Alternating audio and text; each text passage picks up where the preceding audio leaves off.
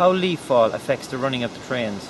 When leaves fall from the trees during the autumn season, they cause a build-up of residue, or as the trains operate over the leaves, a mulch on top of the head of the rail. This causes the trains to slip. As well as this, it can also cause damage to the rail and the wheel, which are costly to repair. How do we counteract the problem? We firstly manage our vegetation as best we can to ensure that we minimise the leaf fall each season. We also, from previous reports, place line-side applicators at the key locations to avoid as many incidents as possible.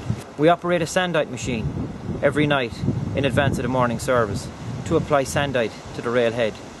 We also run a water jetting machine to clean the railhead, and we're developing technology as technology is developed to treat the problem across the Western Railways.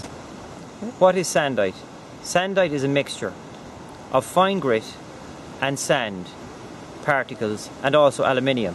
This is used to treat the railhead to provide resistance between the rail wheel and the railhead.